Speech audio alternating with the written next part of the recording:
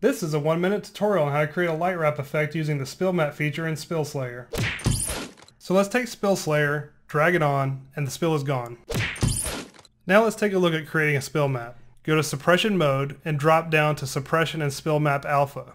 This will look a little odd at first, but if you look at the alpha channel, what you now have is a grayscale representation of where the spill contamination was. Going back to RGB, let's take a look at our background. We have a flame here, and it would be nice to get that light wrap on her, so we can use our spill map to do just that. If we look at the flame element by itself, we can take this and combine it with a spill map to create that light wrap. So let's blur the fire to create the light wrap effect we want on her. Let's make everything visible, duplicate our footage, switch this to the spill map, and then use an alpha matte on the fire to create a light wrap effect. If we toggle, you can see we have a nice light wrap effect from the flame.